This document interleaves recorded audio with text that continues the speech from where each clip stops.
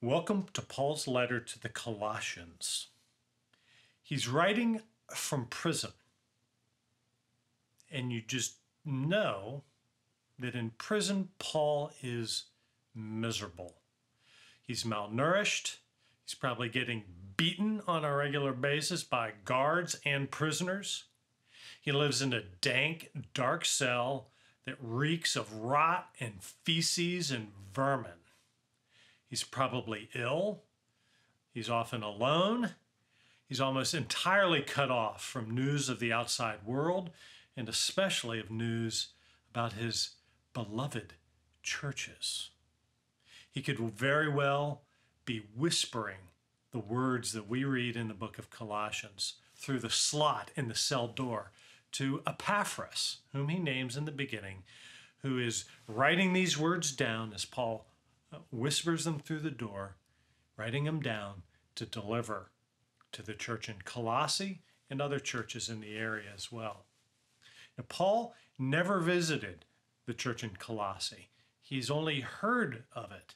It's one of those churches that spread out, that was planted from a church where Paul had been, which could probably be Ephesus or Thyatira. Now, one of my favorite passages from all of Paul's writings is Colossians chapter 1, verses 9 through 23. And what I'd like to do today is just read it. It's so good.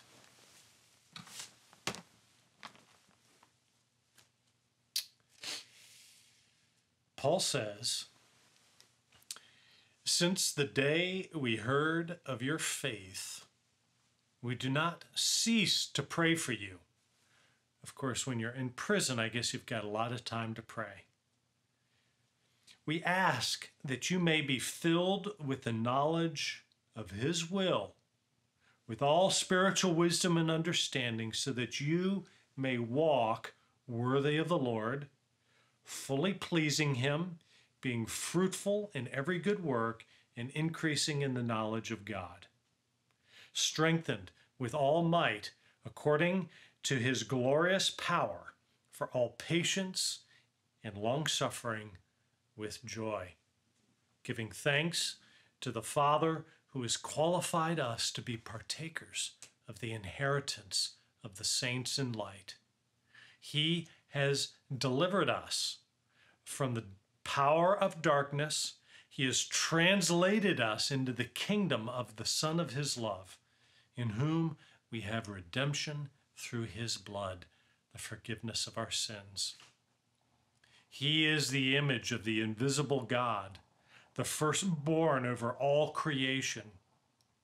For by him all things were created, that are in heaven and on earth, visible, invisible, thrones, dominions, principalities, powers.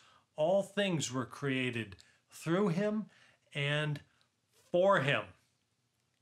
Wow. "And he is before all things, and in him all things consist.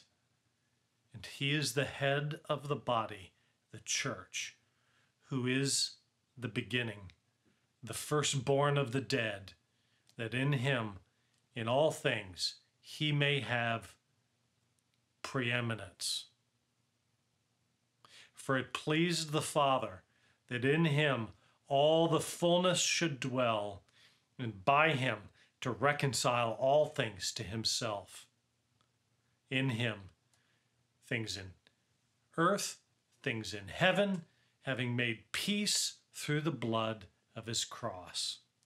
And you were once alienated in mind and enemies by wicked works. Yet now he has reconciled you in the body of his flesh through death, to present you holy and blameless and irreproachable in his sight. If indeed you continue in faith, grounded and steadfast, and are not moved away from the hope of the gospel which you have heard, which was preached to every creature under heaven, and of which I, Paul, became a minister. I now rejoice in my sufferings, Wow, Paul. What I want you to see in this long passage is its center. Jesus, right there in verse 15. He is the visible, tangible icon of the Creator God. And we just saw him crucified on Good Friday. We saw him walk out of the grave on Easter. And if you haven't seen the new series yet, called The Chosen, let me recommend it to you as a wonderful portrayal of Jesus and his disciples and the relationships that they share with one another. The Chosen, it's now in season 2. So this is Jesus. He is the one, as Paul says, for whom and through whom everything was made. That's verse 16. He's the one who holds everything together. That's verse 17. He's the first one to rise from the dead, which makes him supreme over all, El Supremo. That's verse 18.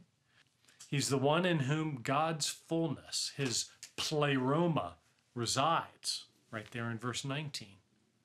He's the one who is bringing everything back into God's orbit. That's verse 20. And Paul is his servant, and he's rotting in a jail cell.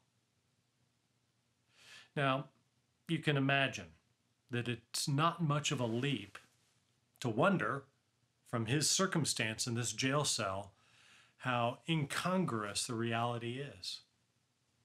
The servant of El Supremo sitting in a jail. How does that work? And then Paul looks out and he hears that his churches are plagued with factions, with false teaching on the inside, and they're experiencing severe persecution coming in on them from the outside. The grim realities might make a persuasive case that maybe Jesus isn't so supreme after all. But no, Paul doesn't go there, does he? Instead, Paul recognizes the really real, grim realities all around him in the churches, and he clings to Jesus in the midst of that, in all his glory.